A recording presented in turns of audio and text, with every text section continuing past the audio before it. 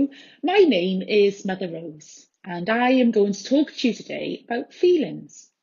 We all have feelings. Some make us feel good, and some make us feel not so good.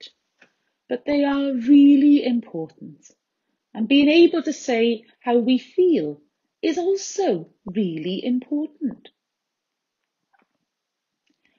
How many emotions and feelings can you name? There are some to help on the screen now.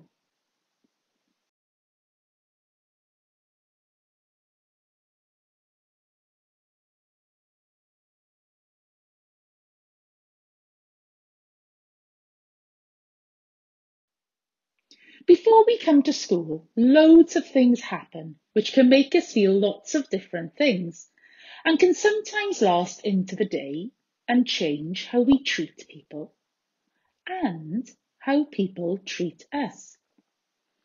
For example, you might have got to school and realised that you left your packed lunch at home. Now this might make you feel worried and anxious about your lunch. Now, when someone is anxious or worried, they might snap at their friends or teachers. But if you tell your friends or teachers that you are feeling worried because you have forgotten your lunch, instead of feeling anxious, you can now feel relief because it's all sorted out and you have lunch. Can you think of the different moods or feelings that you might have when you come to school? And what might cause those moods or feelings? And then I want you to think of some of the ways that you can help yourself deal with those feelings if they're not so good, or how you can share those feelings if they are good.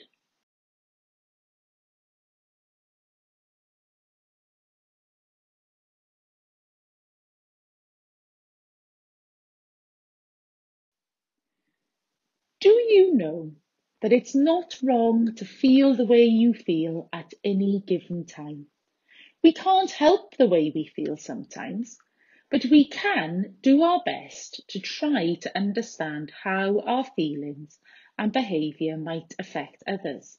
And also, if we show care and consideration to the feelings of others, then it can help to make sure that we all feel loved and cared for. When we think about how we are feeling and how others are feeling, we show kindness both to ourselves and other people. Now, there's a guy in the Bible called Paul, and he was rubbish at thinking about other people's feelings, to the point that for a while he was a real bully. And then one day he met Jesus on a road, and Jesus made him realise that he wasn't behaving with kindness and love, and he changed his ways. And Paul said this. He said, "Love is patient and love is kind." If we listen to people and are kind and patient to ourselves and to each other, then the world feels like a kinder place. Time for reflection. Close your eyes and think about your day so far. Has anything happened today to put you in a particular mood?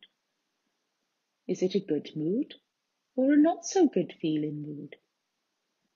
Think about those around you and try to remember that they may not be feeling the same way as you. Is there someone who you find hard to get on with? Why not make a special effort to be kind to them today and try to understand their point of view?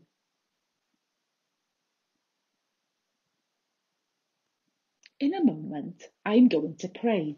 Now, if you don't want to pray, that's absolutely fine.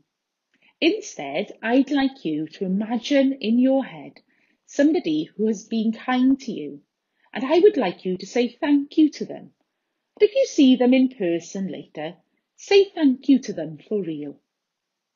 So let us pray. Our God, thank you for the gift of feelings. Please help me to be patient with other people, even when they make me cross. Please help me to try to understand them and be kind and caring. Amen.